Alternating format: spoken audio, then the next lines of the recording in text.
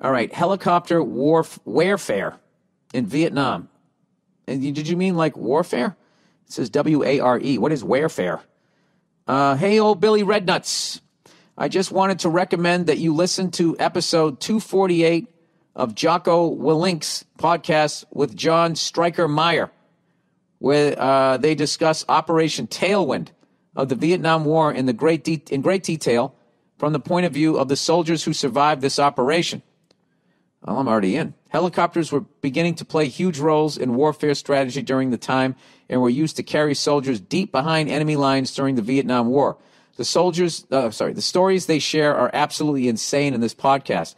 They talk about what it was like to fly with the pilots who would fly in and out of the jungle to rescue soldiers while being shot at. Yeah. There's a comic I know, Tom Rhodes. His dad flew a helicopter in Vietnam, and I smoked a cigar with him one time, and he told me some absolutely insane stories. Anyway, and while the helicopter flying in front of them, okay, wait, I told that Tom Rhodes thing in the middle of a sentence. Let me back up here. They talk about what it was like to fly with pilots who would fly in and out of the jungle to rescue soldiers while being shot at, and while the helicopters flying in front of them are getting shot down. Dude, the balls of that. Crazy stories about dealing with engine failure from enemy fire, handling auto rotations with a full load of wounded soldiers. Yeah, you're probably loaded beyond what you could carry in some instances, and surviving crash landings. I know you're a nerd when it comes to helicopters. Guilty as charged. I know you would appreciate the skills of these military helicopter pilots even more than someone who knows nothing about helicopters. Warning, though, some of the stories are very graphic. Hope you and your family are doing well in this new normal, and go fuck yourself. Thank you, man. I really appreciate that. That's amazing. I will definitely check that out. I actually ran into a guy that flew helicopters in, I think he flew them in the Middle East. I was like, wow, that's cool. Now that you're out, do you got a pilot, you still fly or whatever? And he goes, nah. He goes, I kind of lost my thrill for it. Once you get shot at when you're up there, you kind of like being down here. All right. Oh, and last week I was talking about the Seahawks. Forever I've been trying to find a picture of a Seahawk. I could never find one. And then I saw someone on Barstool Sports saying they're not a real animal. And but then a bunch of people, including this person, reached out, said Seahawks, and I'm talking about the Seattle Seahawks here, and now we're talking about the bird here. Seahawks are another name for an osprey, O-S-P-R-E-Y. I don't know. Let's find out how to say that. So the next time I'm at a cocktail party and they bring up NFL football, it could be the Seattle Seahawks. That's actually just another name for an osprey. And then they'll go, okay, douche. All right, how do you say this? Oh, wait. Osprey. Oh, osprey. It's an osprey. Seahawks are another name for osprey. Hey Billy Bird Boy.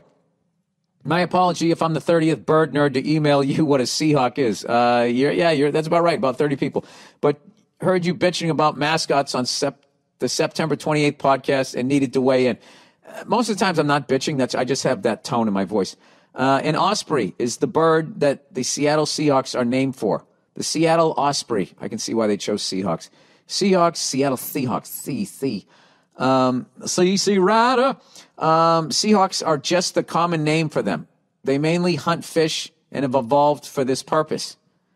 I got to tell you, they're a good-looking bird, especially for a hawk. They usually look like really pissed. This one just looks like, I don't know, annoyed but like kind of self-satisfied. Maybe just ate.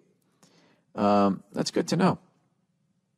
Because there were a number of things, Remember for the longest, because you couldn't look that shit up when you were a kid.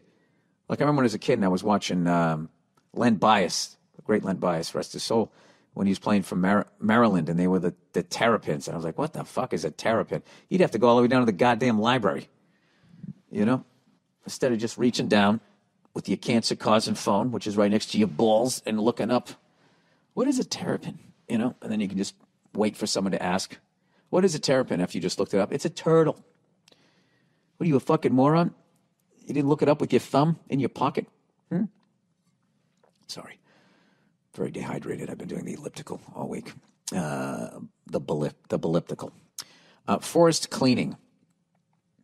Dear Bill, sucks I have to say this, but this is not a political email. I don't care who the hell you or anyone votes for. Hey, there's somebody enlightened. Forest maintenance is a large part of fire prevention. I volunteered in high schools with the same attitude. This is pointless. Why the fuck are we cleaning the forest? I just wanted to get outside to meet my required hours to graduate, so I did it anyways. I learned a lot, and it definitely changed my perspective about what it means to maintain the parks and how important it is for a lot of different reasons. Dead brush is what causes fires to spread 10 times faster than it normally would. I understand that, but like in and around LA, they do that. There's always crews of people cutting that shit down, trying to do the best they can, okay? It isn't just, like these fires have always happened out here. So the fires are not, out of the ordinary. But like with the planet heating up, which the scientists tell me is happening, so I listen to them, we had the worst fires we've ever had. I understand that you need to do this stuff. I'll continue here. It makes the fire really rely less on the wind to spread. The dangerous cycles in California of extremely healthy conditions turning to dead and dry is the largest factor. I thought it was because we had humidity this year. They were talking about we had all this humidity now. Like, weather has literally changed since I've been in fucking LA in 2007. It used to be a dry heat. You'd go outside and you felt like God had a magnifying glass. He was between you and the sun, and he was trying to burn the top of your head. But it wasn't like that East Coast humid fucking weather. And now we have that. We have fucking mosquitoes and shit. It's really weird. Although I did hear the mosquitoes came over on some freight liner from fucking, I don't know, somewhere in the South Pacific. Who knows? Anyways, the majority of the fires started are man-made and within relative distance to man-made trails and campsites.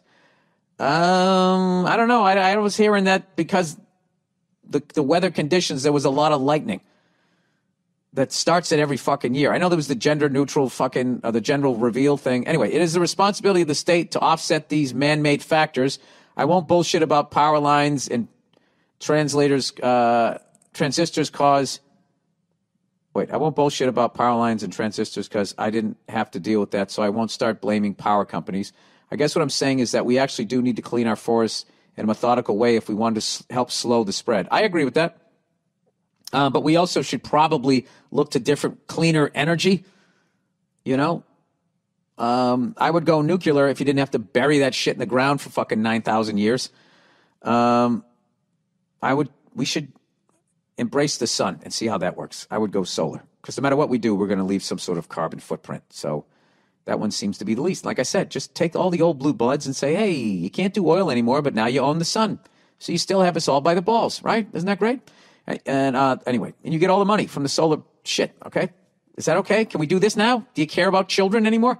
All right, this is obviously could never prevent them all, but when it comes to defending homes, it makes a difference. Listen, I agree with all of that, okay? But that needs to be done. And then also we need to find cleaner ways to live. We need to recycle all this shit we need to do that we know we need to do, and we've been putting it off like a term paper. I think we should do. Is my point, okay? I hope these electric cars help.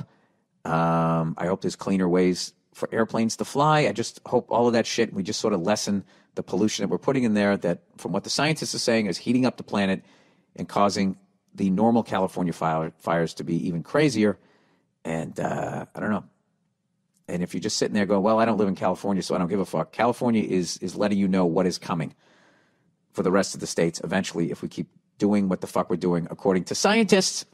So, I don't know.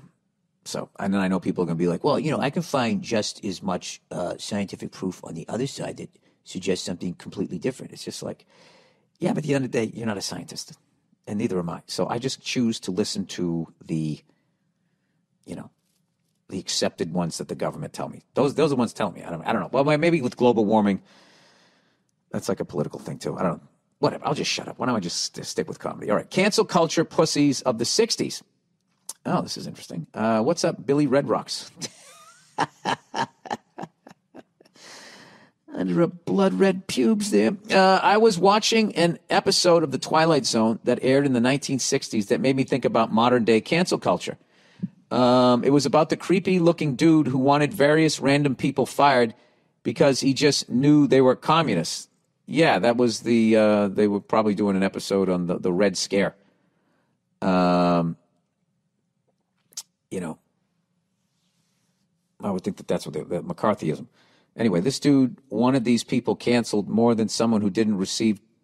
Wait, this dude wanted these people canceled more than someone who didn't receive direct eye contact from Ellen. Hey, look at that Ellen DeGeneres show. With absolutely no evidence. It's sad, but I feel like if cancel culture existed 60 years ago, it will never go away. What are your thoughts? It ebbs and flows. They're always trying to get rid of people various ways, shame them, shoot them, discredit them, slander them. There's always just all kinds of ways that they're always trying to do that. I would agree with that. But I think in the past, though, it was people in power were trying to do it, where now it's just sort of, I guess they do have a power with social media. It's really a crazy time. But, yeah, it's something human beings do. Anyway, let me finish reading this. Glad to hear you've been staying safe and not buying into the sea breeze preventing COVID bullshit. I've been working as a delivery driver throughout this entire pandemic. Congratulations, you kept your job, man. That's a big thing. Good for you. And listening to the Monday Morning Podcast and the Bill Burr Podcast gets me through the day. If you come out to Minnesota anytime soon, I'll be sure to come out and support you from 6 feet away. Go fuck yourself. Well, that's great. I would love to go out to Minnesota.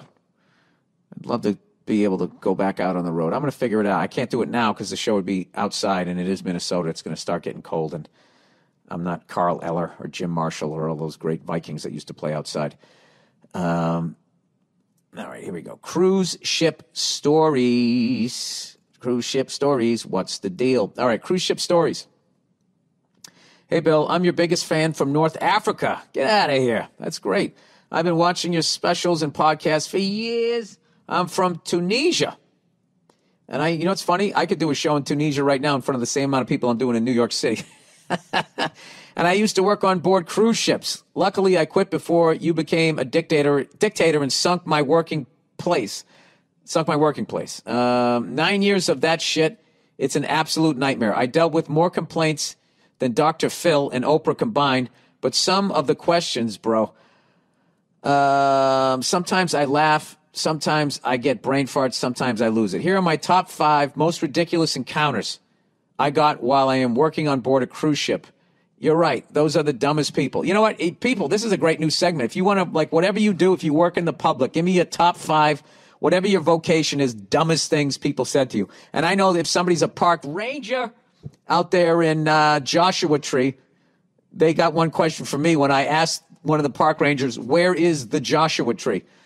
I thought there was just one. I didn't realize it was a species. All right, number 1, top 5 dumb questions asked on a cruise ship. Number 1, captain made an announcement saying that tomorrow at 7 a.m. we will cross the equator line. Oh, no. This guy wakes up at 6 a.m., takes his coffee pot and goes to the helipad and kept looking at the sky. Oh, he didn't even look into the water? He looked into the sky? 7:15 a.m. came.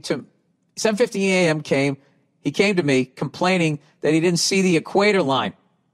Therefore, the captain misinformed him and demanded the compensation.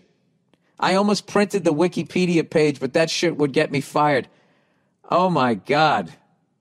I remember when I was a kid, I thought the equator, I just pictured it as this big, almost like black rubber tubing that would have fiber optic wire going through it. That's how I pictured the equator. But I was also a kid. Number 2, during a gay charter cruise, one gay complained that too many gays are hitting on him and he wants to get off. We were in the middle of the ocean. Oh, my God, I'm so hot. People won't leave me alone. God, get me off this boat. All right, number 3. Oh, my God, Jesus Christ. A bunch of guys who want to fuck other guys all on there, and they're all guys. Can you imagine that? Guys will fuck anything. You stick them on a fucking boat, and oh, my God. Number 3, second day during the crossing from Australia to the U.S., this woman called me saying there is a penguin on her balcony. I said, madam, that's probably a bird because penguins don't fly. Oh, boy. She started screaming, "I know a penguin when I see one." So I sent security, and it was just a seagull. That night she came after dinner asking what happened to the bird. So I tried to be funny, and I said, "Did you like your soup?" Oh, God. She didn't appreciate my joke, but her husband started laughing, and of course she asked for my boss, and I got in trouble. Oh, wow. What a douche. I mean, talk about not having any sense of humor. You thought it was a fucking penguin. You know, what did he say it was? A seagull. Was it an osprey? Number 4, a woman came running saying she saw some black creatures with red eyes swimming around the ship. I said, okay, thanks for telling me. She started yelling, "Ain't you going to send security to shoot him?" Oh, boy. Jesus Christ, I'm fucking hallucinating. Number 5, one poor bastard walked inside a sauna and found a dude blowing another dude. Oh. Came to me saying he can't forget what he saw and I should give him a free drink package to help him get over it. He actually said package after seeing what he just saw. I honestly felt for him. I told him I can't do that, but I gave him a couple of bottles of wine. After investigating, we found out about those gay dudes. Turned out one of them was married. I knew it. And traveling with his wife. That happens a lot. We asked what he was doing inside the sauna. He said, "I was getting a foot massage from a stranger." Wow. And then he slowly moved up my leg. Yeah, I remember one time I went to a gym here in New York, and they wanted all of this fucking ID and all of this shit. And I was giving, what the fuck, I got to just give you the money, blah, blah, blah. I know what happened. Somehow I ended up talking to the guy, and he said that the other day they had caught a married dude blowing a gay guy in the sauna. And when he got caught, he freaked out, and his wife was out working out.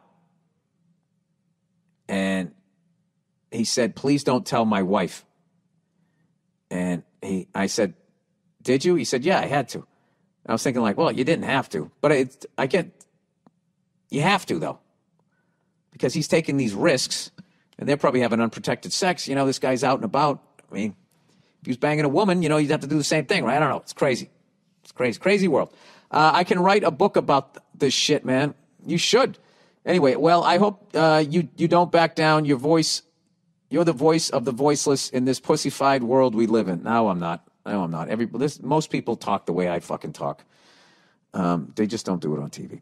One more thing, Bill. Don't accept that dude's invitation to Saudi Arabia. You say the wrong thing about women, religions, or king, you're a goner. We can't afford to lose one of the last 2 comedians who don't give a flying fuck about triggered folks. That's you and Dave Chappelle. Wow. Anytime I get lumped in with the great Dave Chappelle, that's great. Peace and love. Well, thank you. Thank you for my one fan out there in Tunisia.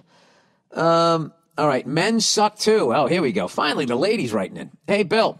Oh, it might be a gay dude. Who knows? Hey, Bill. Love the podcast. Hope you and your family are doing great. I'm a lady listener, and I've been putting together this email for a while. Oh, see, women are smarter. Guys are just being, fucking women suck. And just send it up. She's fucking, like a paralegal here. Here we go. Several months ago, I was listening to one of your old podcasts where you encourage women to write in bashing men in order to even it out.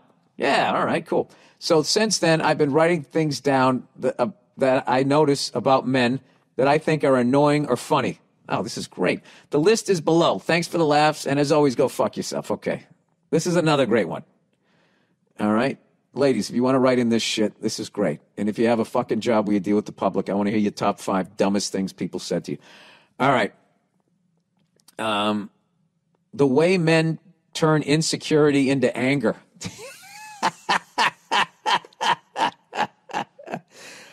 Guilty as charged here. Example. He fucked up his parking job and is embarrassed, so now he has to rant about how cities never make parking spots big enough for trucks. Oh, fuck. That is totally me, except you said truck. I mean, I got an old truck, but yeah. I bitch about my car because of the cameras and shit. It is embarrassing because I used to be really good at parking. I used to be great at backing up. I don't know what it is. I cannot use the backup camera. I don't understand it. I can't tell if those yellow lines are my tires or represent the side. I think it's the side of the car. I have no fucking idea.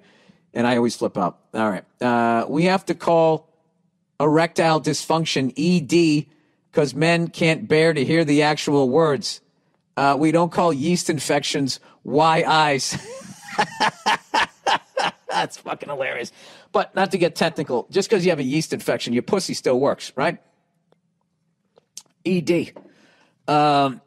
Erectile dysfunction. You always say women enjoy hooking up too. I want to set the record straight. A woman hooking up with a guy is like a group of friends deciding to go to Times Square for New Year's. It seems like it'll be a fun, crazy night, but it's really boring and disappointing, and you feel pressured to act like you're enjoying yourself the whole time. Well, then I don't know. Well, that one I just feel bad for you. You never just had like a fucking, connection sexually with somebody that didn't lead to a relationship? So you just lay there going, oh, wow, that just made me sad. The other two are funny. Okay, well, then I wouldn't, you don't sound, like some people are like relationship people, so then don't do that. I mean, I'm basically a relationship person. I'm just scared of them. All right. Going camping, they become dictators of the campsite. Have to prove to everyone they know how to start a fire and set up a tent. Yeah, I would see that. You got to. That's some guy shit. Yeah, because what if a bear comes? If a bear comes, I now have to put that you behind me. Like somehow I can fight off a bear. What I'm really hoping is I got an couple extra pounds on me, so when he finishes me off, he's full and will leave you alone. Not getting out of the left lane when there's a line of cars behind them because they can't take the fact that there are people who want to go faster than them. Is this all the same guy? This guy sucks in bed. He's a cunt at the campground. I hate those fucking people. I hate those people. My only thing I don't like on the highway is if you fucking drive 90 miles an hour and pass me on the right. If I see you coming up on me, I get the fuck out of the way. The younger me used to try and speed up and stay in front of you and brake check and do stupid shit like that. But now I just, hey, it's like you need to get somewhere. Good on you. You're going to meet the cops sooner than I do. So they'll be writing you a ticket so they won't care that I'm only doing 75. All right. A lot of men consider it a compliment to tell a girl she's cool enough to hang with the guys. Like, oh, fuck, really? I'm in? Oh, my God. If you say that, that's hilarious. But it is a compliment. It is a compliment, but that's the exact, and they're both right. The man is right. It is a compliment. Yeah, you can actually hang out with you. You're fucking cool. That is a rare thing. But the fact that you would think to say, oh, fuck, really? Am I in? That's why you're cool. Because if you said that, every guy there would start laughing because that's all we do to each other. What you're doing there is you're breaking balls, which I don't know about you guys. The way I'm wired, like that is the most endearing thing somebody can do is come up and just start making fun of me. Obviously, if you're doing it like from a hateful place, I don't enjoy that. It hurts my feelings. But if you're just trashing me, like, oh, this shit, right? Billy Red Balls, all of that fucking, this guy likes what I do. All right. Guys act like they're just so much less dramatic than girls, but they just sweep their interpersonal problems under the rug and slowly let it erode the friendships while also talking shit to their other friends. Oh, yeah. Ding, ding, ding, ding, ding. You know what? If you were on the Family Feud right now, I don't even... Like whatever you just did, 1, 2, 3, 4, 5. I think you nailed the top 5 or 6 or whatever. You didn't get answer number 10 yet. You're crushing these. The way that men don't know what's bothering them. Personally speaking, I know what's bothering me. I just don't want to tell you. Because then you're going to be like, well, let's talk about it. And then I have to face my feelings. Video games. Oh, I 100% agree with that. I really have issues with people in their 30s and 40s that are still playing video games. And they got like a headset and all of that dumb shit. I don't know. I left those. Wait a minute. No, that's not true. I played Grand Theft Auto in my 30s. Grand Theft Auto 3, whenever the fuck that came out. I played that so much that I've told this before. One day I was like, I have to stop. And I went and I unplugged everything that could be unplugged off my PlayStation 2 and just put it in the back of my closet because I knew that I'd never be able to figure out how to plug it back in again. Because, this is funny. I actually got that PlayStation 2 from a buddy of mine who was really like this woman, and he bought her a bunch of nice shit, and all she got him was like a fucking hoodie, and he got so mad he took her gifts back, and one of them was this PlayStation 2. So then he sold it to me for like $100. So I didn't have the instructions. And what was funny was, like a few months later, I ran into the woman that he liked. She was just like, you have my PlayStation 2, right? I was like, what the fuck are you talking about? And she told me the story. Anyways, men love mentioning how long it's been since they cried. Dude, I don't even remember the last time I cried. Yeah, that's a bad thing. That's what actually kills men. Because we deny arguably the biggest healing emotion there is. You got to do it. You got to let it out. Yeah, I'm guilty of that too. I don't know who this woman is, but I'd say, she knows guys pretty good. Learning to play the guitar a little and then telling people they play guitar. Skateboarding. Pressing dick against ass in club. Well, you'd have to have a dick to understand that. They get those... Why a guy would do that? If you had a dick, you'd be doing the same thing. They get those tires that are too big for their truck. The ones that stick out? Yeah. Those guys that are intentionally... those guys that intentionally make their cars louder. What's that about? Who's that for? That's for people who love cars. I mean, there's certain people that just want to do it. I mean, you don't think it sounds cool? I think it sounds cool. Motorcycles, it's so you hear them, because a lot of times you can't see them, and so you don't hit them. But I don't know. I understand. Like the one, I like the muscle car sound. I like a ballsy truck sound, but I don't like those ones that they put on the Hondas and stuff. They're that high pitched, sounds like a lawnmower. I don't understand those. Or they sound like muted. I don't know. All right, breaking shit while drunk. Don't know how to buy gifts. I'm guilty of that. They think women can't tell when they're fake laughing or fake interested. They make up 99% of people. Oh, they make up 99% of people who call into sports talk radio. What the Patriots need to do is, oh my God, I fucking hate those shows. Tribal tattoos. I want to say tribal tattoos went out in the 90s, didn't they? That's what I picture when I think of tribal tattoos. Well, I don't know who you are, man, but you fucking crushed it. I was guilty of at least 80% of that. Other than video games and skateboarding, I think I was guilty of all of that. Well, here we go. Here's some more modern scams. And if you guys know scams that are out there, please give everybody the heads up. I love this. Modern scam. Hey, Billy Baldbrains, I heard you were talking about scams old and new on the October 5th podcast, and I wanted to tell you about a new scam that people are doing these days. All right, I was on the dating app Hinge. There's a dating app called Hinge. All I can think of is Unhinged. Is that where all the psychos go? Anyways, Hinge, and saw a hooker on there. Her profile said, "Who wants to fuck? DM me for rates on Snapchat." Oh, boy.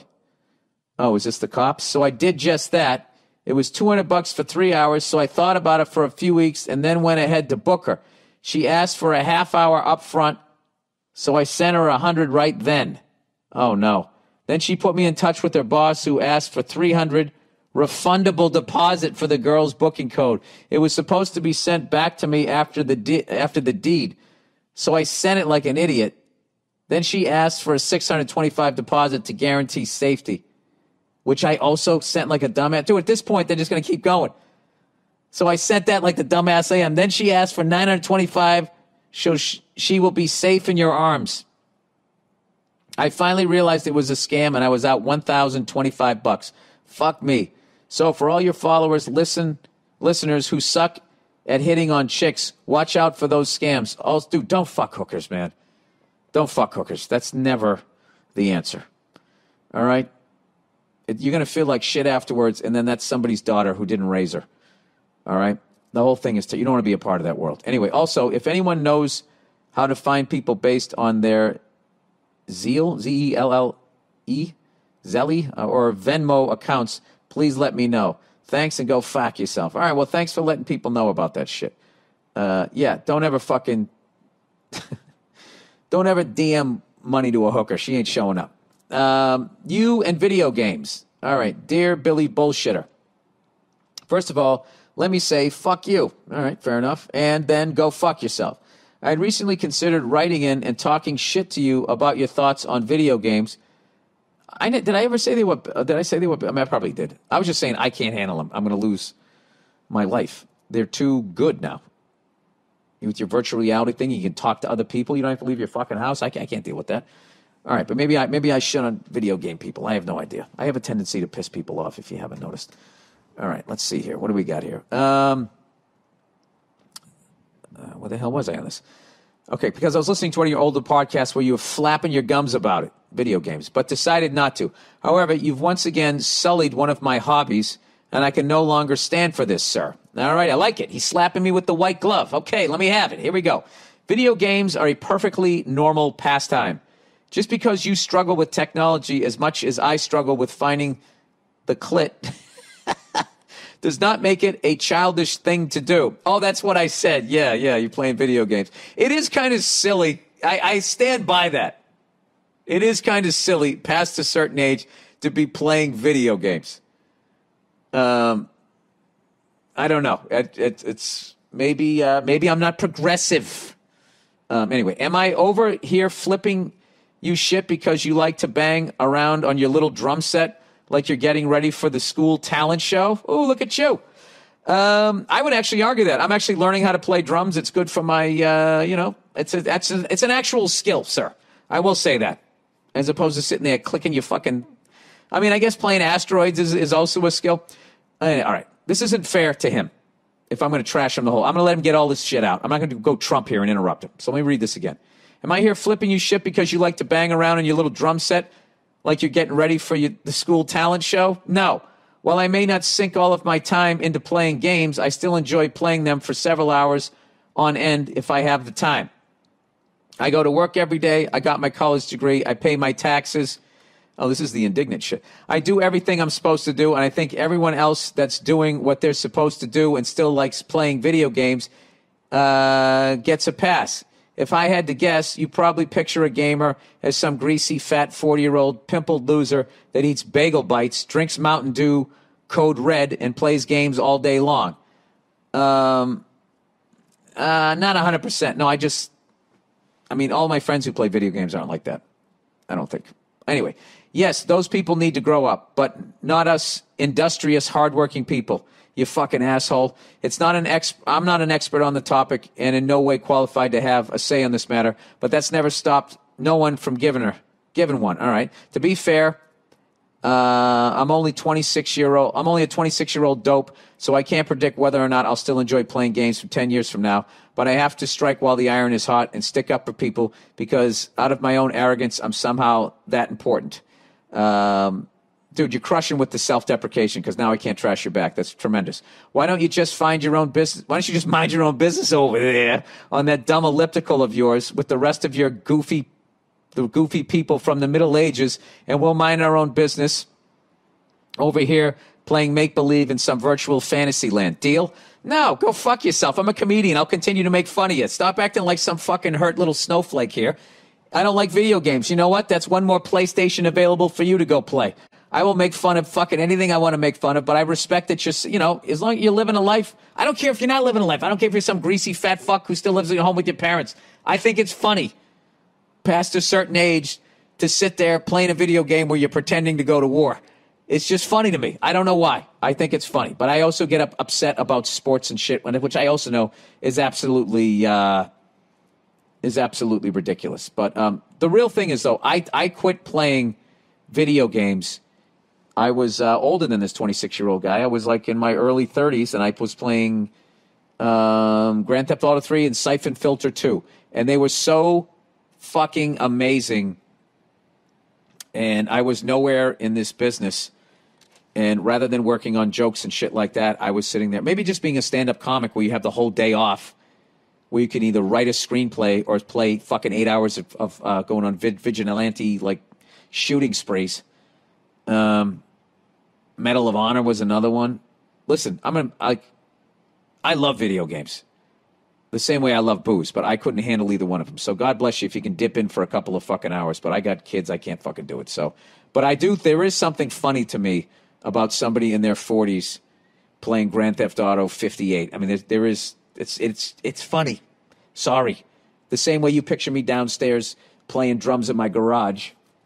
That's funny, right? It's fucking, so you make fun of me. You can still make fun of me for that because I'm not going to stop making fun of fucking people that play video games. It's the shit past a certain age. It's just funny to me. All right. GMC Motorhome. Originally owned by NFL Films. What the fuck? I heard you were looking for one of these. I've got over 10,000 invested. Needs work. Want a good home for it. If interested, let me know. It gives me the phone number. I'm too old and broke to fix it. I know you can do it justice. Make an offer. There was some sort of link here. Oh, I didn't get any of the pictures. Oh, maybe, something. Wait, hang on a second. Let me look at this. Let me look at this thing. Oh, yeah, here's a great thing to try to sell to my wife. Hey, honey, you know how we never go camping or anything? You know that, right? You know this. I'm doing the sketch from Saturday Night Live.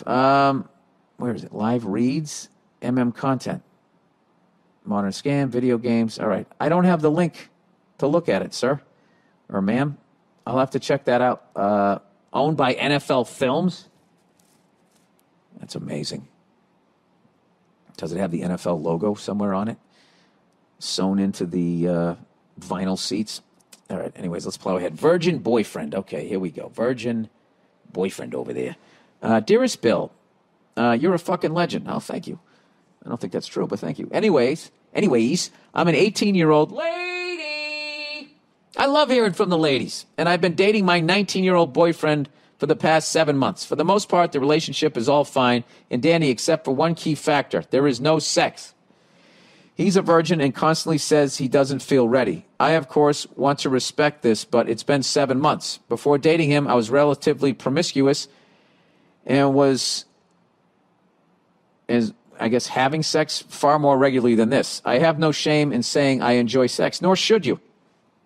Don't let fucking people, the church or guys or any of that, fuck that. Go out and have your fun, be safe, as long as you're having a good time. Hence, this is kind of a dilemma I find myself in now. This sounds grossly narcissistic, but it's quite evident I'm way out of his league. No, maybe you just know your value. I mean, you've been waiting around 7 months. What the fuck? Okay, I got some opinions on this. Let me finish this. I constantly have guys throwing themselves at me, and it's going to be hard to resist not hooking up with these fine men when I'm being deprived of a sexual relationship with my boyfriend. I'd feel horrible of giving him an ultimatum of sex or we break up, but I don't know what else to do. Please enlighten me with your grown man wisdom. Go consensually fuck yourself. I think you need to find out why. There's a number of different roads this could go. Okay? He could have been molested. He could have had some religious upbringing that shamed him. He could be gay. There's a bunch of things, but I think you need to clear the air, and he needs to start actively talking about, other than just saying, I'm not ready yet. He's not even kissing you. Like, he needs to, if he's going to keep you, he needs to start actively communicating with you, maybe talking to somebody and figure out what's going on with him. And then all you have to do is see what your feelings are for this person. Do you want to hang around and for this person to undo whatever the fuck their problem is? Because, the reality is when you're single and you're trying to find out who you're supposed to be with, you're 18 years old. I don't know. Are you going to marry this guy? Like, I don't know. You got to be selfish in a way. But, but you also shouldn't be hurting people. I would try to help this person. As far as try to get them to open up and give them some avenues to open up. And as they open up, it's only fair that you open up. And you don't have to do the ultimatum, but you just have to say, hey, I got needs too. And I'm attracted to you, and I would like to get on with this. I don't say it that quickly, but you know what I mean, in a nice way. But you shouldn't feel bad about any of the feelings that you're having. And he shouldn't feel ashamed of what he's feeling about. You guys just need to talk about it. And you need to set some sort of game plan that you can both live with to try to move it ahead. And if you guys can find a game plan that works for both of you, you'll stay together. If you don't, good luck to him. There's no reason to be a jerk, and just move on or work through it. That's basically it. But everything that you're feeling is valid. Everything that person's feeling is valid. People's feelings are valid, even if they don't agree with your feelings. So you guys get all your feelings out on the table. You look at all the cards. You try to figure it out. If you can, you do. If you can't, you don't. But there's no hard feelings. right? That's the most adult way to do it. So good luck with that. And yeah, you seem like a really cool person. All right, here we go. Okay, dumb work experiences. Okay, we got a little trend going on. Here we go. Dumb experiences. Dear Billy No Booze, I own a small boutique liquor store in Denver. I have a terrific, loyal customer base, but every now and then I get guests that are not used to our style of shop. You can see it in their face. I swear to God, I don't know why, I was just thinking of this sketch that I wanted, that I thought was, like, not every sketch makes the show, and I was just thinking how that would have played out. Sorry, let me go back so I can actually pay attention. I own a small boutique liquor store in Denver. I have a terrific, loyal customer base, but every now and then I get guests that are not used to our style of shop. You can see it in the face the moment they walk in. They are expecting a regular old packaged liquor store. Oh, that's a great name. That's what they called it back when I was a kid, going down to the Packy. It's a beautiful shop with 600 different craft beers, 200 wines, 70 bourbons, etc., etc. Yeah, this is for, like, connoisseurs of alcohol. And somebody's coming in, trying to buy a 12 of fucking Bud Light, kid. Here I am. Here are my dumbfounded encounters I have had in the 3 years since I bought the shop. I think that would be such a cool thing to own. A little boutique liquor store that has all this high-end booze. I always thought that would be fucking cool. Number one, just a couple weeks ago, a woman about 50 years old or so came in and said, I was sent here to buy some blow. I responded, I'm sorry, what was that? She put her fingers to her mouth as if she was going to smoke a cigarette. I said, do you mean weed? She had a tepid look on her face like I was her parent and quietly said, yes. Ma'am, there is a dispensary at the end of the block, and don't ask them for blow. Just tell them you need some weed. Oh, that's hilarious. That's clearly not a drug user. Was sent there by somebody who's maybe too fucked up. Oh, boutique liquor store. Here's another dumb question. Oh, this is right. Top 5 stupid questions. This is what the segment is. The top 5, if you work for the public, deal with the public in your job. The top 5 dumb questions. And I threw myself under the bus for the park ranger out in Joshua Tree. I went out to Joshua Tree and asked a park ranger, where is the Joshua Tree? Don't ask him that. There's a bunch of... That's like being in Massachusetts saying, where is the oak tree? Okay, number 2, do you sell Scotch tape? Number 3, do you have any whiskey? I have an entire wall of whiskey. It's the first thing you see when you walk in the door. Number 4, is this a real store? I will never forget this question. That's probably somebody just always goes to Costco. Number 5, are you here? I get this question at least once a week. It blows me away every time. I'm standing here. My door is open. Unless you know something I don't, I am here. They can't see you? Is that what they do? Or I don't know. Anyway, all the best to you and Nia and the little ones. We'll see you at the Comedy Works next time you are around. Oh, that's cool. I love a high-end liquor store. I used to. I still love them. That's the fucking best. All right, girl calls me fat, but she gained twice as much weight. Oh, wow. Hey, Billy Barada I had some Barada. Yep. You can call me Jordan. All right. Me and my girlfriend, no kids, have been together for 11 years. I am 6'2", and she is 5'7". When we started dating, we were still teenagers, and I was about 175 pounds, and she was about 115. I am now 220 pounds, and she is 200. Lately, she is saying that I am getting fat. 220 pounds is not light, but I am still pretty okay for a guy that is 6'2", and people never think I'm over 200 pounds. Yeah, but still, dude, you can't walk around with that kind of weight. That really hastens how long you're going to live, belly fat.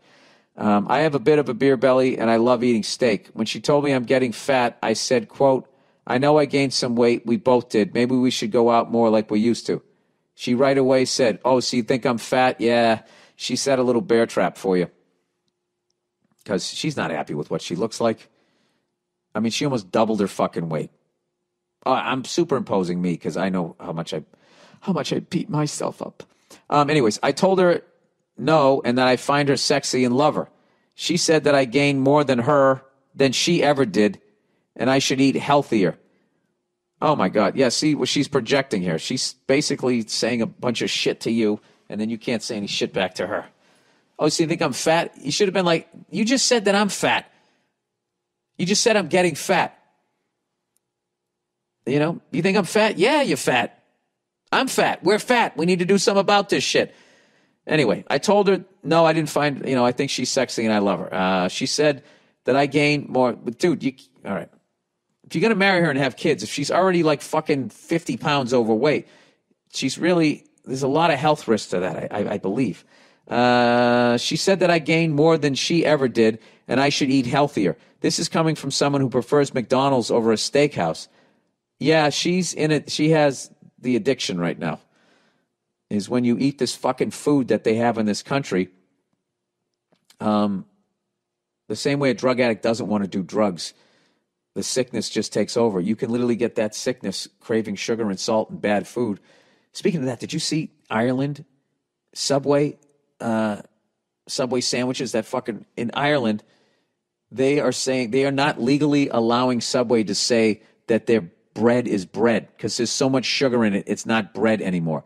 And you watch these fucking assholes at Subway, rather than stop serving that fucking sugary shit, they're going to go after politicians and line their fucking pockets so they can still call it bread. It's fucking unbelievable.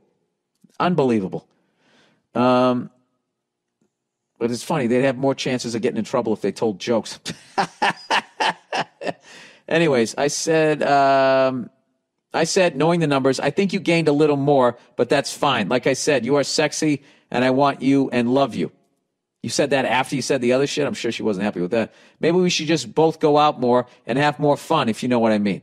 Since then, our sex life dropped to an all-time low, and I feel like she doesn't feel attracted to me anymore.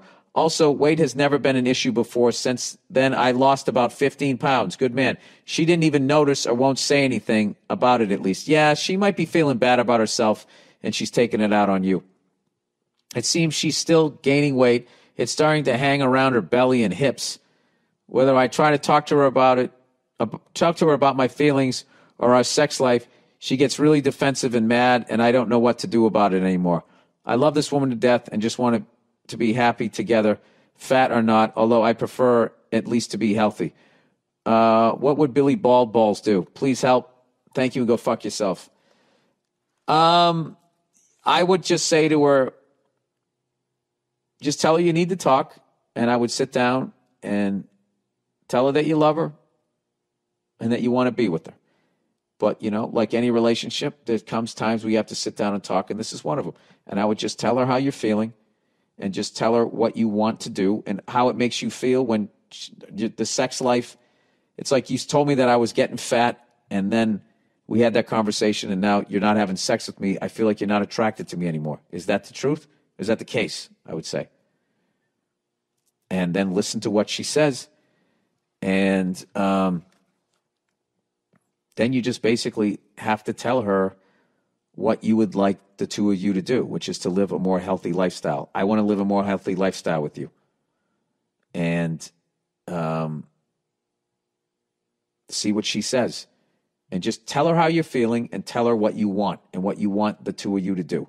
And leave it at that. And if she gets upset and she cries and do all of that type of stuff, just remain calm. Say, I'm not trying to hurt you. I'm not insulting you. I just feel like we need to communicate here.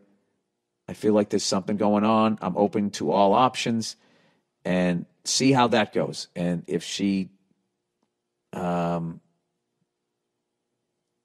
really think that she sort of just, I don't think she's happy with herself.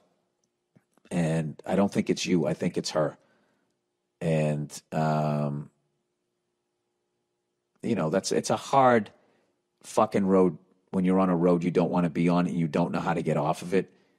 It makes you hate yourself, and then you're ashamed of yourself, and then the walls come up, and then you can lash out at people and stuff like that. See, I think it's going to be more than one conversation to try and get through this. So you're going to have to be really patient. This is a tough one. This is probably one of the toughest ones. If the woman in your life is putting on weight and you know she's not happy about it and she's being super fucking defensive, I mean, that's literally like there's a wild animal. I saw this one. It was a fucking mountain lion stuck in a bear trap, and these guys were trying to free it while this thing was trying to fucking defend itself. It was It's like I'm trying to help you, and the mountain lion didn't understand it, is essentially what you're dealing with here. And I think women deal with it, if a guy's like, he can't get it up or something like that, that's going to cause a guy to start doing the fucking mountain lion in the bear trap fucking thing. So, yeah, dude, just know you got your work cut out for you here. It's going to be more than one conversation. And then also know that your feelings are valid and you express them, and she should hear them, and she should not be, what she's doing, she shouldn't be doing to you. That's not fair to you. All right? And she's hurting herself by continuing to gain weight. It's not going to be, you can eat your way into being a diabetic and that whole fucking nightmare. Or you can just turn the ship around now while you're young. And it's a great thing to do. Like, me and my wife just started getting back into like working out together, which is fucking awesome. Just basically going for walks. And once you have kids, it's hard. You don't have a lot of time, but it's a great bonding thing. Like, all right, let's do this. And she pushes me, I push her, or whatever. And it's a fun, it can be a real fun thing to do. You just gotta, try and sell them on it. That's all. So anyways, all right. Okay. That's the podcast. What a weekend. Thank you guys. I didn't even thank you guys. My head's spinning so much. Thank you guys for tuning in and watching. I stayed offline because I need to just stay level. You know what I mean? I can't be reading a bunch of good shit. I can't be reading a bunch of negative shit. I did what I did. Some people like it. Some people don't. There's a million comics out there. If you like it, keep watching me. If you don't like it, don't watch me. I understand. No big deal. So I haven't, but I just really appreciate like all the emails that I got, how excited and happy you guys were for me. That was just, it was the gig of my life. And everybody over SNL could not have made it easier. It was just from the second I got over there till when I left that place, it was just the greatest experience I've had. So I will never forget it. I will never forget it. And I will be watching next week. Issa Rae is up next. And I saw a few of the hosts they got coming up after that. It just keeps getting better. So that is it, everybody. That is the podcast. I will talk to you. I'll check in on you on Thursday. All right, go fuck yourselves. I'll see you. Let's get to some of the questions. Overseas point of view.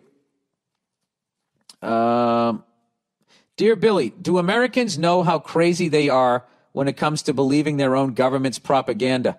Yeah, well, maybe someday we can be like you and not believe your government's propaganda. Go fuck yourself. I know we're in a crazy time over here. Everybody realizes that. All right? And what you're doing is you're going on and you're watching videos of the dumbest mouth-breathing fucking Americans, and you think they're all like that. They're not. Okay? We know we're living in a fishbowl over here. What country are you from? All right. You speak about your news stations that have members of your own government's intelligence agencies telling people things with no facts or documents almost every day. My country has experienced a CIA-backed coup in the last 20 years. Oh, sorry about that. Maybe I shouldn't have gone in this hard with this person. This isn't anything new to your country's foreign policy. No, it isn't. It's humorous watching the U.S. trick their own people with the same tactics they use to create militant uprisings. Okay, touche. These strategies are as old as time, and a poor understanding of history is the blame. No, it isn't.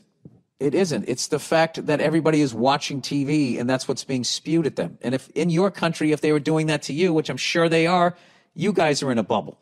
The problem with now is you should have dipped in, saying you're from another country that got oppressed by us, and you should try to be building bridges with us so we can then stop yelling and being afraid and then look at our leaders and question what the fuck they're doing.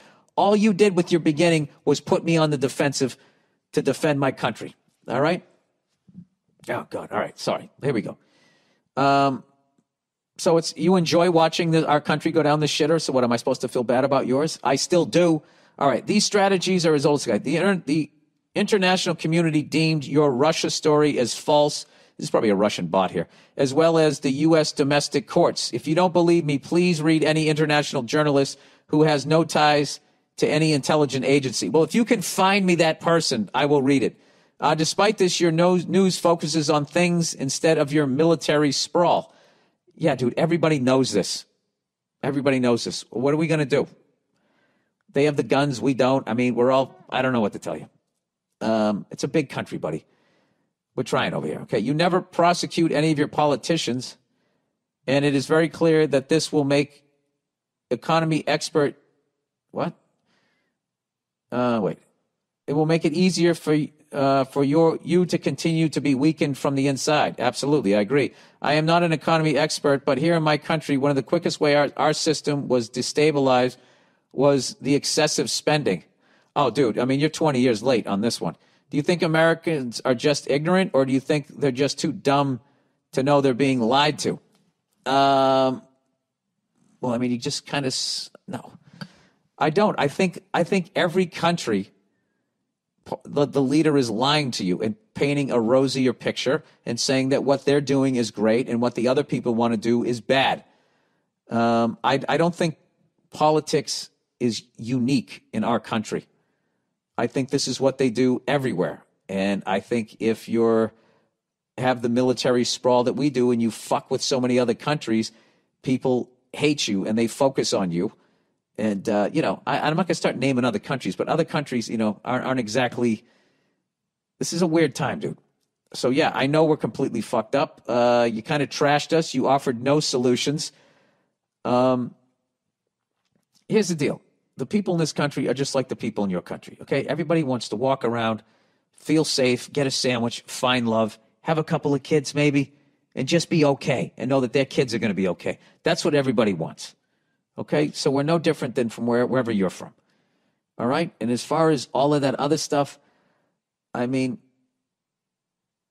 just how life has changed so fast. And I'm not talking about the pandemic, with technology and 24-hour news networks and all of this type of shit, and then deregulating rules of ownership of media, where all of a sudden that you are basically only getting the viewpoint of a very small amount of people.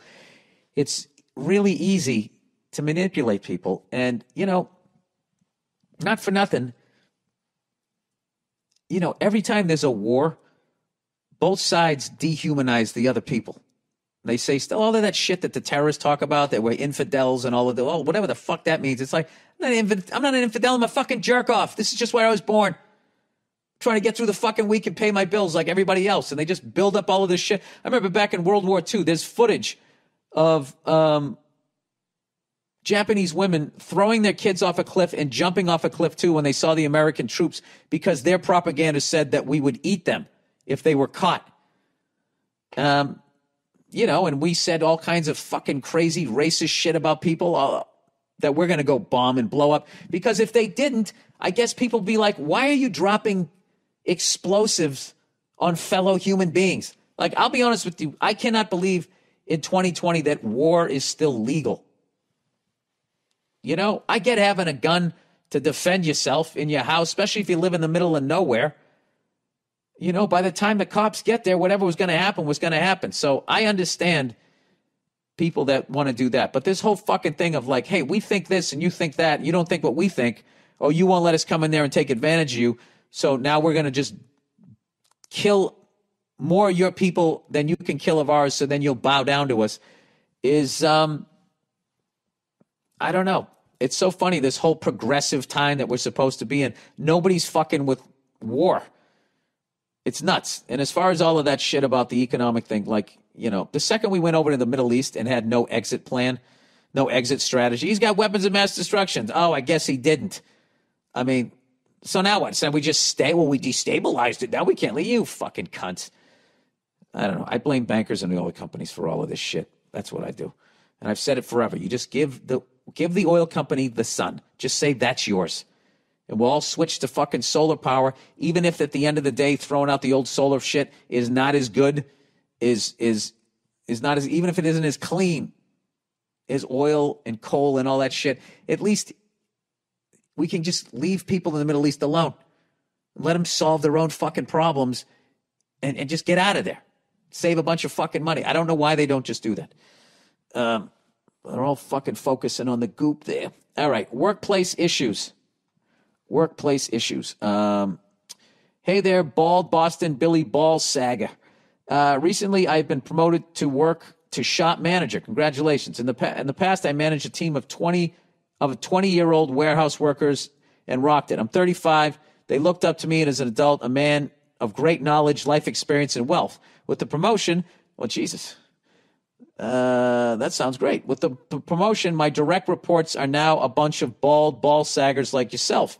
Well into their 50s. Great at what they do and great guys, but I can feel the tension already from them when I am giving them a task. Like, how do you think I should approach gaining their respect as a boss? Oh, so now you're 35 and you're managing these curmudgeons. Gain their respect as a boss. Don't take any shit from them, is what I would do. Don't be an asshole and don't get drawn into any sort of name calling or fucking biggest dick contest or any of that shit, that ego crap.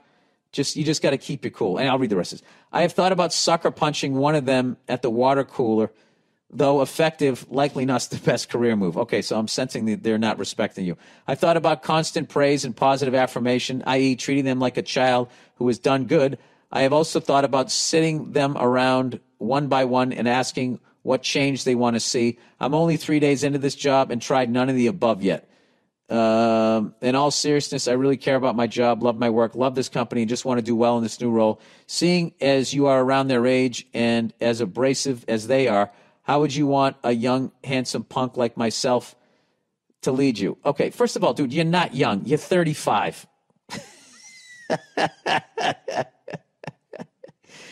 I guess what we would consider you young. I mean, I would consider you young. Maybe you're saying it that way. Well, I'm not a good example of a 50-year-old. I'm self-employed and really don't have a real job. I mean, I act like a jerk off and get paid for it. I mean, so I'm in a good mood a lot of the time. I would guess that one of them wanted the position that you got and you got it instead. So they're probably acting like a bunch of real housewives and maybe talking shit about you. What I think you need to do is you need to lead by example. Okay? Don't let them get under your skin. Let them say, I mean, you are their boss. They have to listen to you. So what you have to do is you got to handle yourself like a man. Because they're probably already thinking, all right, this guy's a fucking millennial. He's going to be overly sensitive. He's going to be that. This is what I would do. I keep them in check. They want to cross a couple of lines or whatever. Just show that you're a fucking guy that can, take their bullshit or whatever. But like, there's no reason for you to fucking adjust to them. You know what I mean? What I would do is I would toe the company line and handle yourself respectfully and handle them respectfully. Anything beyond that, they can go fuck themselves. And once they see that you're not budging, because they're just testing you to see if you're going to be like the substitute teacher that they can fuck around with. Yeah, you don't have to name call and just be like, I'll send your fucking ass upstairs fast and make your fucking Titec spin. You don't need to do any of that shit. Just don't take any of their shit. Don't flinch. And, I would never belittle any of them in front of the other ones. At that point, you got to come in the office and just be like, all right, off the record, what the fuck is your problem? I maybe can't talk like that in the office anymore. That's how they used to do it. Anyway, good luck with that, though. All right there, young and handsome, 35-year-old. All right, my mother is going to kill my family with junk food. Oh, boy. Hey, Billy Burrito, sorry about the clickbait tagline, but I'm really hoping you can give me some advice here. I'm a 24-year-old guy who's 5'7" and 250 pounds. Oh, that's not good. I live with my parents, still not by choice, just don't have the funds to move. Well, it's the middle of a pandemic. It's a tough year, man. And I've been trying to change my diet for over a year now. I started March 2019. I was 300 pounds and dropped to 220 by September through a fad diet. Things were going good, but the holidays came around, and with it came some calories. I moved past it, only gaining a few pounds and resolving to lose them by cleaning up my diet even more. Good for you. But around then, for some reason, my mother kicked up the amount of junk food she kept around the house by a lot. She didn't stop. We went from having a few snacks around the house to having over 60% of the groceries being garbage sugar food. With all that crap laying around the kitchen in my face and less than normal food, it got hard to remain resolute. Okay, so he says, why not just buy your own food, you may ask? I absolutely try to. The problem is the way that we've worked out my rent situation, I simply pay for 2 large family expenses in exchange for living there, that being our phone bill and our groceries. To make things simple, I just give her my bank card and tell her the groceries I'd like, and she gets that and then gets the family groceries. It makes it all more frustrating that all this junk is being purchased with my money.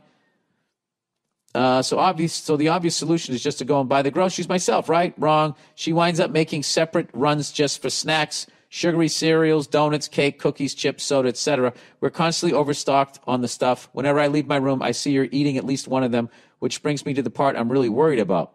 Yeah, you're living with an addict, basically a food addict. It's happened to me today. I had those steak and egg burritos, and I ate and now I'm on the fucking crack again. So you got to get off it.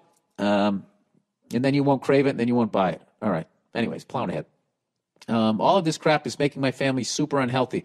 My 7 and 8-year-old brother and sister have both been steadily gaining weight. I will try to control them when I'm home, asking them how many cookies they had, or making them eat some real food for lunch instead of a third huge bowl of cereal. They just go around me and ask my mom if they can eat more sugar, who seems to have completely stopped giving a shit about their health.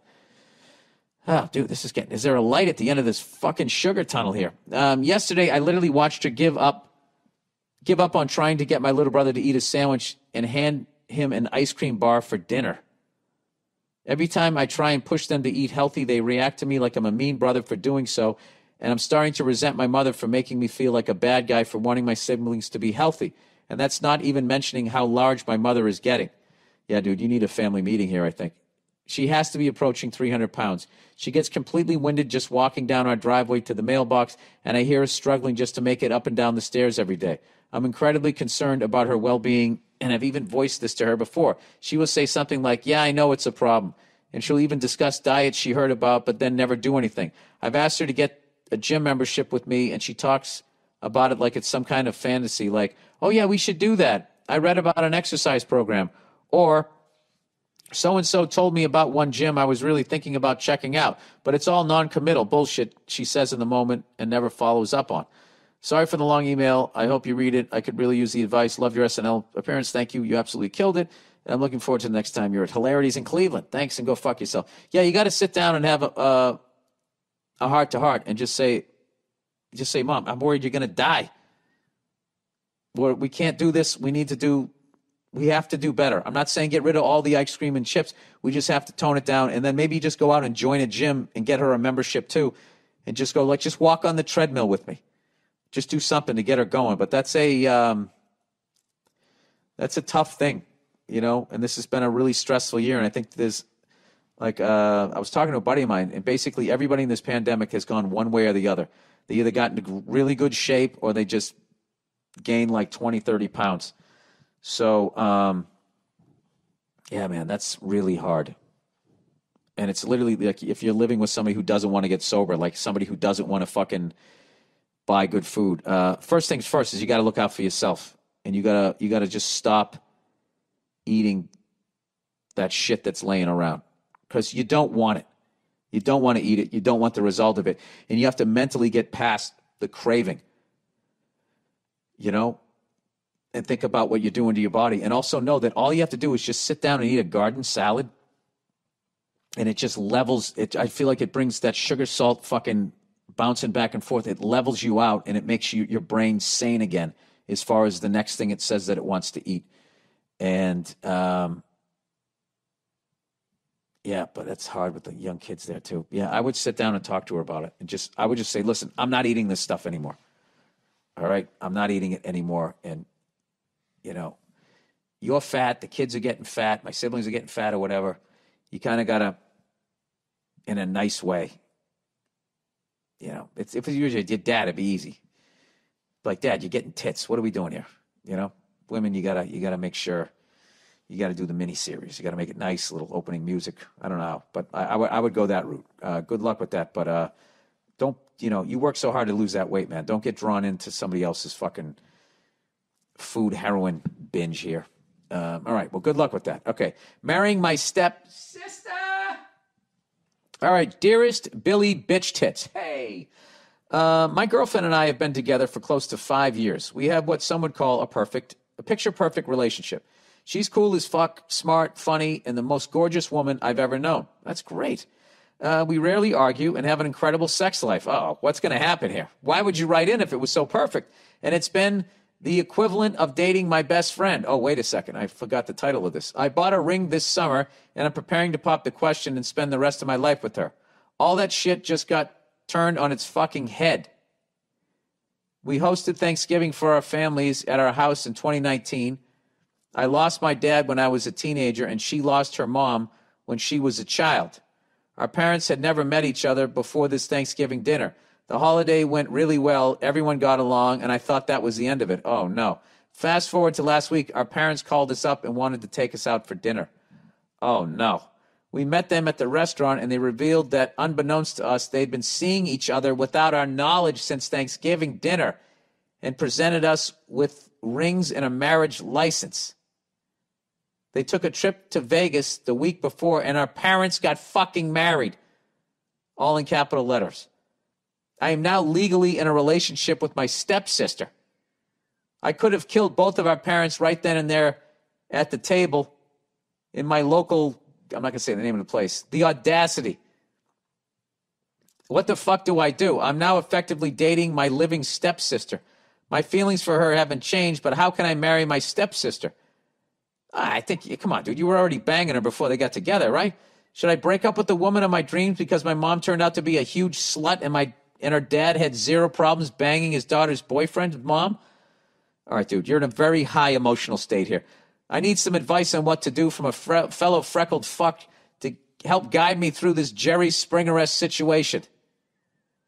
I have found myself smack in the middle of. Huge fan, SNL monologue was the tits, and as always, go fuck yourself. Ah, fuck that.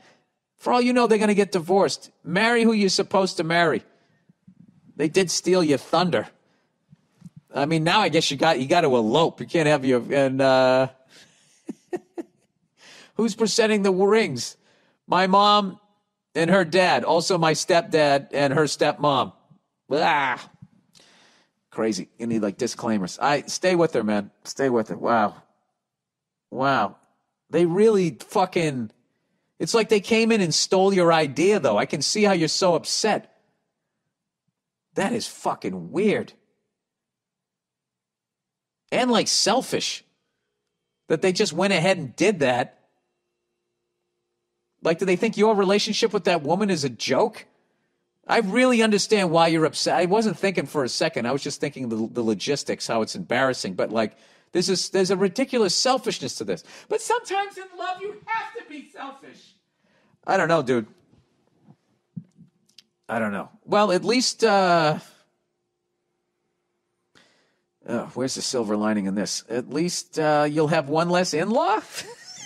One of your in-laws you'll be related to?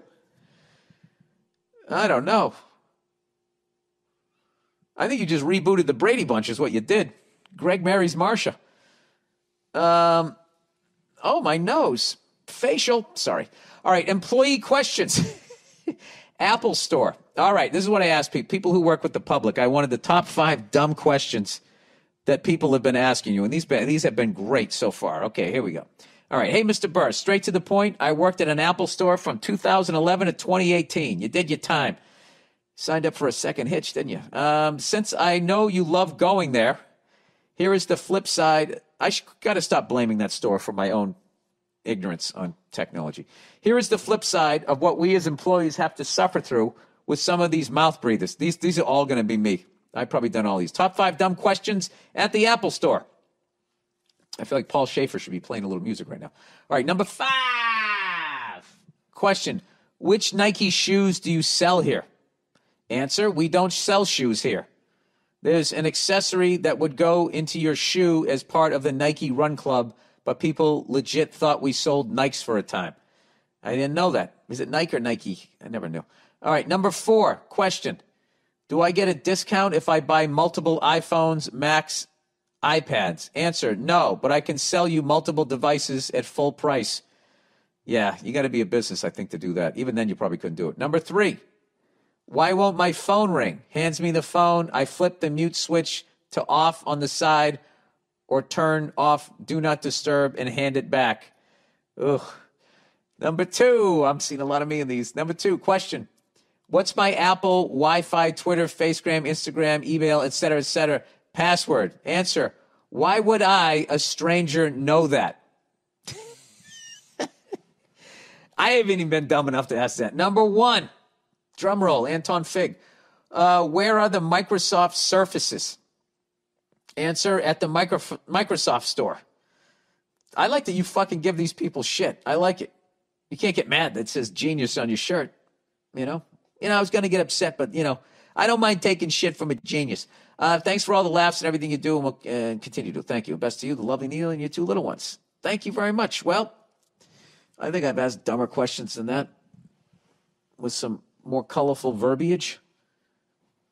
Like, why do I have to buy a brand new fucking everything every single time one of your fucking stupid, fucking cunty-ass fucking device that I don't even need? The last one was fine.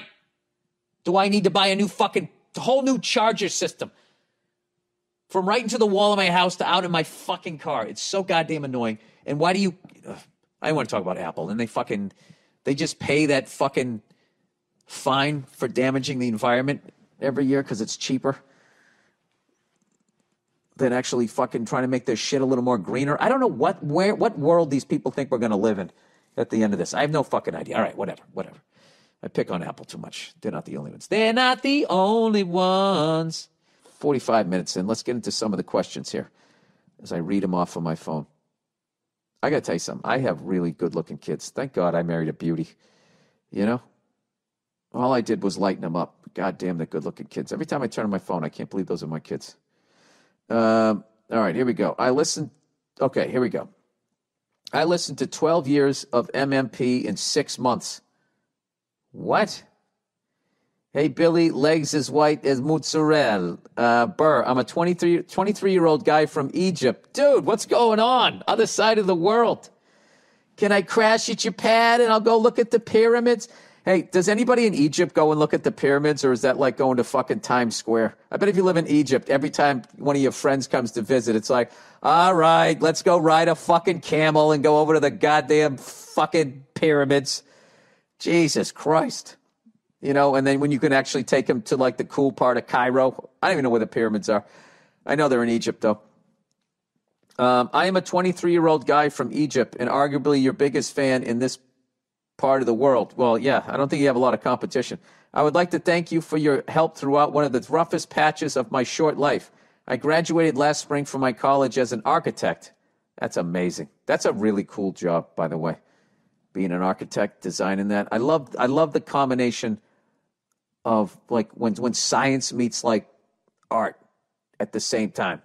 That's what I like about watching people like customize anything or build cars or design buildings and shit. I think it's amazing. So congratulations to you. You must be a really talented person. Let's get to the tough part of your life. My last semester was spent during the pandemic, and I spent all of it at home. It was a six-month-long semester, which included the most important part of my degree, a part that requires hours upon hours of work. I would imagine. You're designing buildings. People are going to be in them, and you don't want them to collapse. I would imagine that is quite a skill to learn. You wouldn't want me designing it. I basically worked myself into a zombie. The average workday throughout this period was 18 hours in front of a computer screen or until my eyes started to twitch or my hands start to shake. You can get those blue tinted glasses to look at computer screens. It's a little late to tell you that, but in the future, if you further your studies, I heard that those things work. And to make it work, I couldn't go to the gym or work with a friend due to the pandemic, and my only friend during these terrible nights was you. Oh, Jesus. Well, oh, my God. All right. Your podcast was always playing in the background of my computer. I went through 12 years of the podcast in 6 miserable months, and it was the only thing that would make me smile or laugh. Jesus Christ. You could actually learn how to be an architect with my dumbass talking in the background? That's amazing.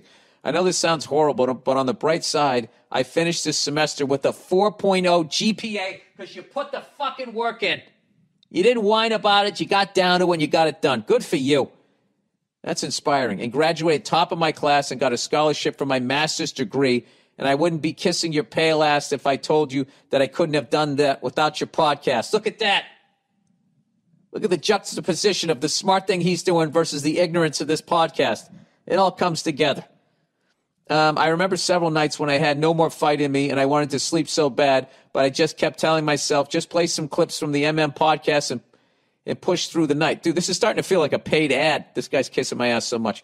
I hope this makes it to the podcast so that I can hear you read it, and so that maybe 20 years from now, one of your kids may stumble upon it on YouTube and know that their old freckled cunt of a dad helped out a guy he doesn't know in a country he probably can't point to on a map. What are you talking about? I like that you trashed me in the end. I know where it is. It's right there on the northeast of Africa.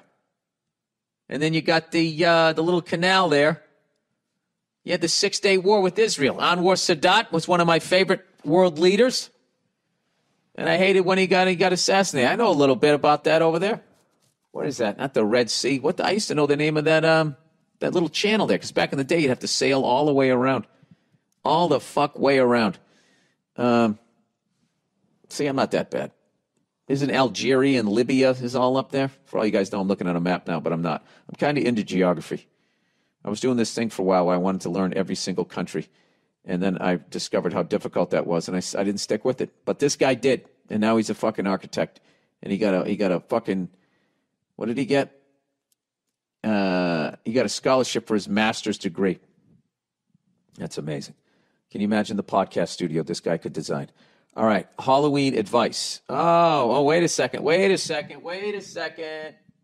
Come on, play it. Play it. Hey, that's me. From somebody else. All right, it's time for advice on Halloween. Halloween advice. Okay. Well, how can you have Halloween? I guess because we're all wearing masks. It's safe. I got to throw the candy at the kids this year? Come on, people. Is this microphone on? All right. Here we go. Hi, Bill. Hello, person. Hope you and the family are doing well. I am in need of your advice on a controversial subject, and who better than you? I have a few nephews, ages 2 to 12 years old, that are into superheroes. One of my nephews is about 4 to 5 years old and wants to be Black Panther for Halloween. He's inspired by the story and likes the character. My sister-in-law wants to get him a costume, but her white friends are telling her that she cannot have her son as Black Panther because he's white. Well, do they have wait a second. What sort of mask does he... Wait a second. That's hilarious. So wait, is it just a suit? And then his white face sticks out the front, and then you got to put him in... You're not going to don't put him in... Whatever it is. Do not go blackface on this one. Please, white people, for the love of God. All right, my nephew does not understand racism, nor truly understands why someone would discriminate against someone else's based on the color of their skin. It almost seems wrong to tell a child you cannot be a character based on their skin. Should my nephew be Black Panther for Halloween? Yeah, if it's just the costume, I would do that. All right? Don't do the blackface thing with his face, okay? Is this whitewashing or racist? Just want to make sure myself and my family are not ignorant to any racist actions. All right, and who better to ask but a fucking white guy on this one? Wait a second.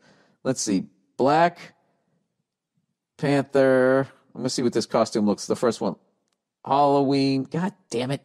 Not Galloween. Halloween. Halloween costume. All right. If it's just his face pointing out, I don't see why he can't do it.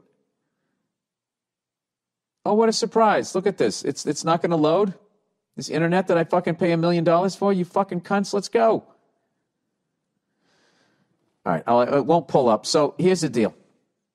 Yeah, if it's just like, if it's just like a fucking, like an Iron Man costume, I got to be honest with you. I saw Black Panther. I can't remember them. I can't remember movies. I don't know what it is. I see him and I just immediately forget him.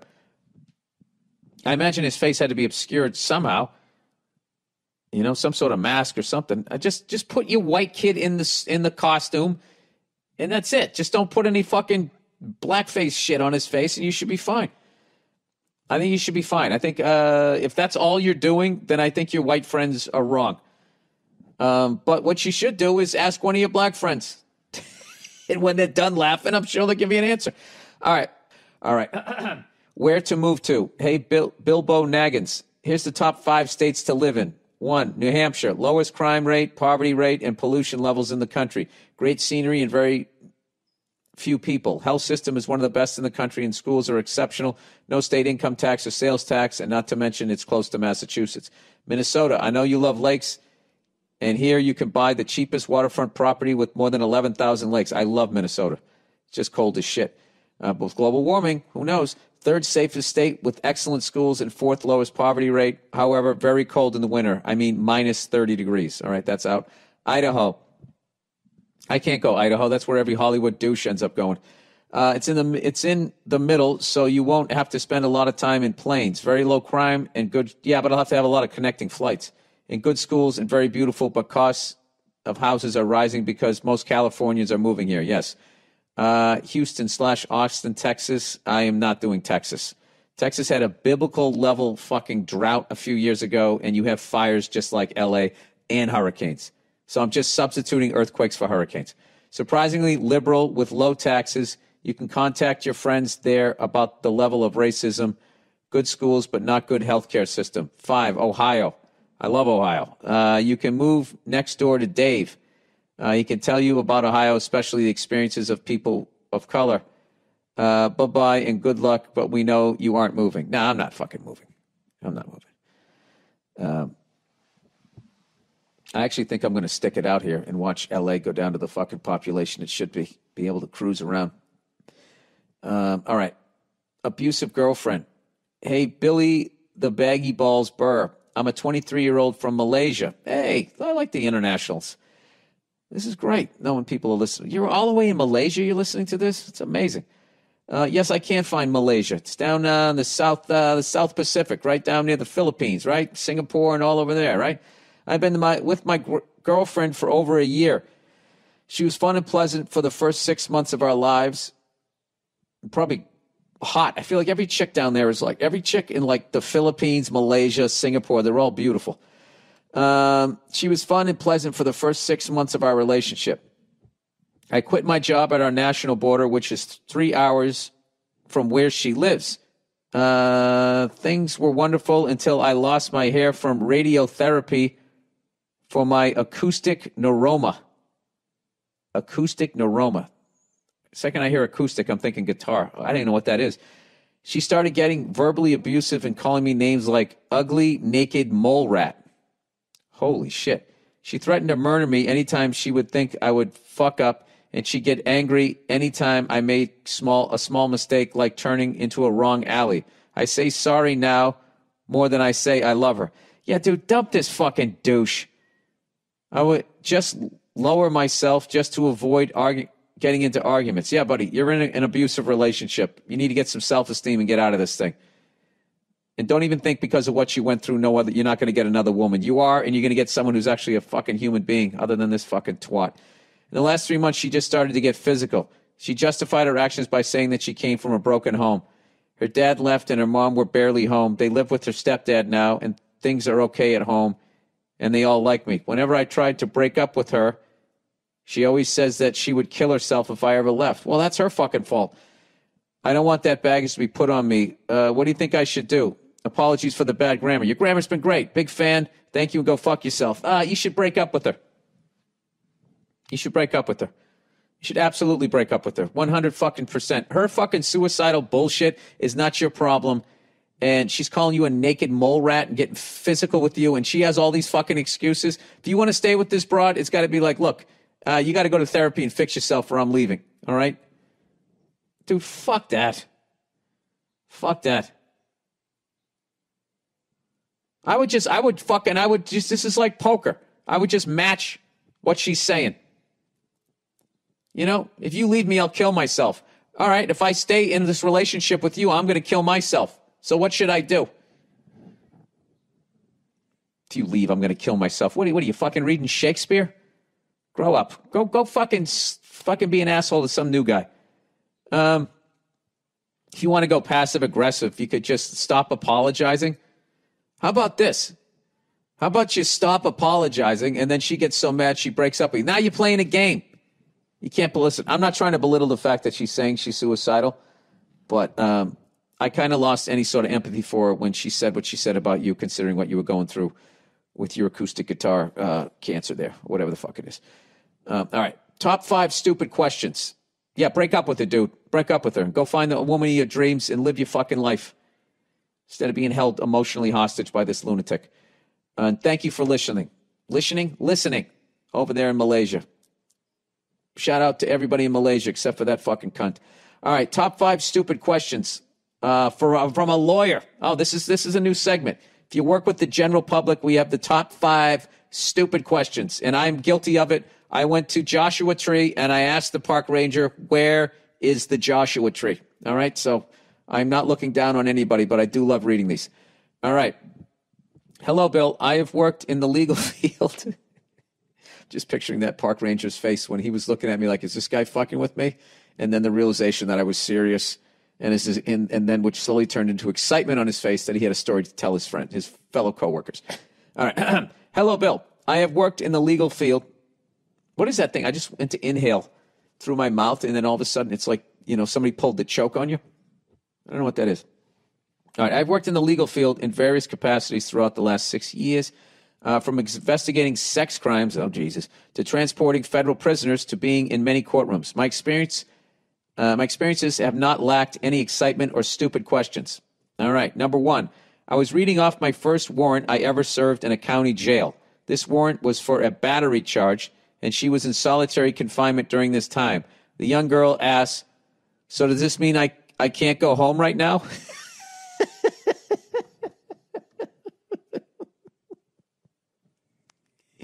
That's fucking hilarious. You're being charged with hitting an old woman over the head with a safe. So, does that mean I can't go home right now? Oh, Jesus. While investigating a sex crime. Oh, boy. The person who is believed to be extremely guilty of committing several crimes at a daycare admitted many of these atrocities to the police on tape. When I asked him about the question, he says, does this look bad?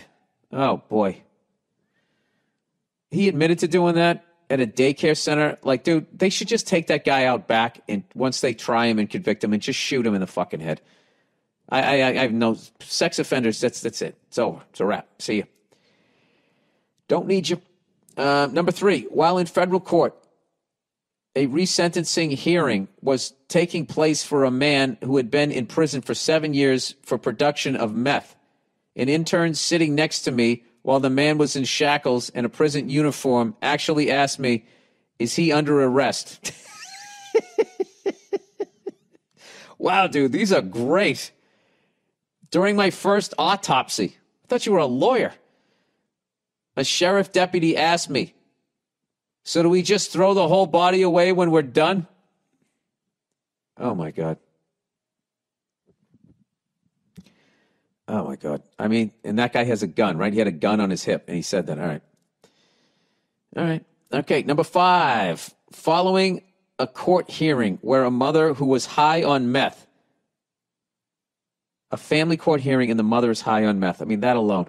The mother's parental rights were terminated. The mother asked the judge, when do I bring my daughter back for the next court thing? God.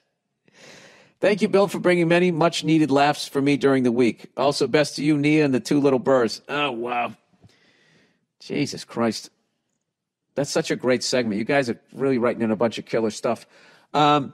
Speaking of which, my daughter made my son laugh for the second time. My son has laughed twice in his short little cute life, and she's made him laugh both times. They absolutely love each other. And he was laying on his belly, and he's really, coordinated. And he's already, figuring out how to crawl. He's absolutely the most adorable little baby boy I've ever seen in my life. So she does this thing where she was just doing, blowing on his back, making the fart noises, and he just thought it was hilarious. He was doing those squeals and everything, and then she started cracking up laughing, and he laughed too, and I got it all on video. It's the greatest thing ever, and I don't know. We've been having the best time. We've just been having the best time. So I made some pumpkin bread last night because I'm a holiday guy. Doobie-doobie-doo. And somehow I fucked it up. I don't think I put enough sugar in it. But anyway, I got to figure out how we're going to do the Halloween thing with my daughter. I'm thinking me and my wife maybe can just be in different rooms, bedrooms, and she can just keep going back and forth knocking. I'll just have different hats and act like I'm different people until we fill up her candy or something. We'll have to do something. She gets it because everybody's sick. She gets it. But she already has her costume picked out. She's getting excited and stuff, so it's kind of going to suck. Like most people, you got to tell your kids, there's no Halloween this year. But something that they'll get to guilt their kids about. You should be happy. I remember when I was a kid one year, they canceled Halloween. Marrying stepsister. Been through the same. All right, Billy No Shoulders. I like that one. By the way, Billy No Shoulders is up to fucking 3-pounders, 11 reps, no pain. No pain whatsoever. I'm cruising along here. I figure once I just need to just keep doing this, get up to about 10, 11, 12 pounds, and it's going to be pull-up time again for me. All right, if I could just somehow get to a lat pull-down machine somewhere during this fucking pandemic. Billy No Shoulders, you had a listener email in on Monday the 19th about a guy about to marry his stepsister. This also happened to me when I was 20. Jesus Christ, who knew that this was like a fucking thing? I've been going out with my high school girlfriend for a few years. One day her dad had dropped her off at my mom's house. Wait. Okay, so just to refresh people who didn't listen to the last podcast, this guy was dating this chick, and his dad ended up marrying his girlfriend's mother. They were both single, obviously, and they hit it off. They got married while he was still dating this chick. So his girlfriend then became legally his stepsister. Okay, so this person's saying this also happened to me. One day, her dad had dropped her off at my mom's house where I was living at the time. No issues with this, or so I thought. Over the next few weeks, he started to drop her off more and more. Being young and ignorant, I didn't think anything of it until the day came when they, my mom and her dad, sat my girlfriend and I down to tell us they were now an item and that he would be moving in. Oh, my God. To say that my mom is a selfish cunt would be an understatement.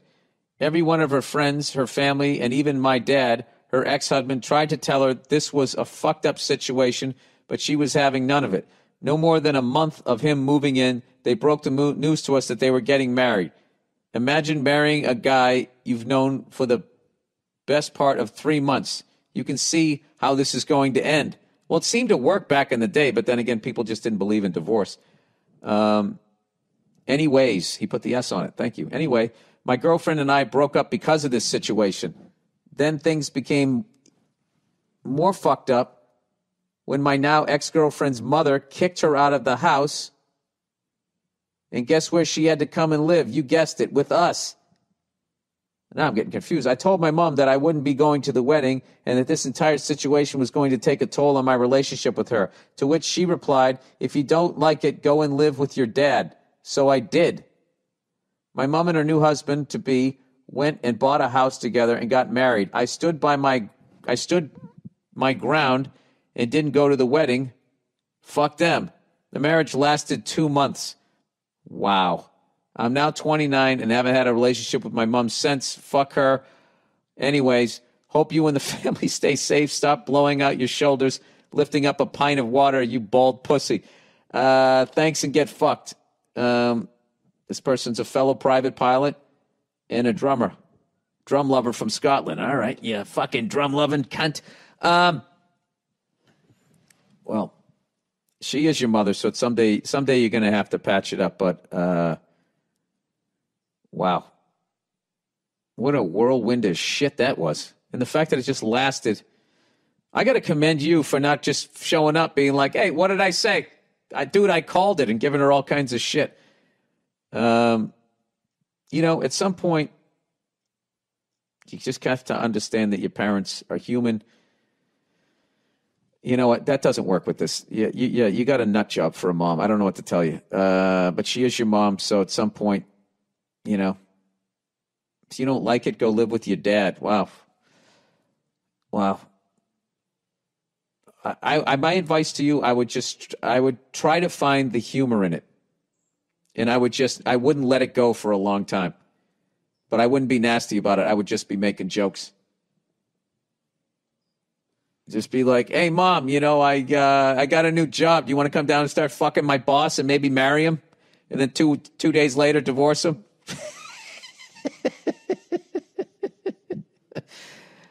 I don't know. I would just do that. I mean, what else can you do? But I will tell you this. Don't fucking turn to alcohol to fucking help it. All right? Because that'll be a whole other problem. And you'll end up having a 2-month marriage also.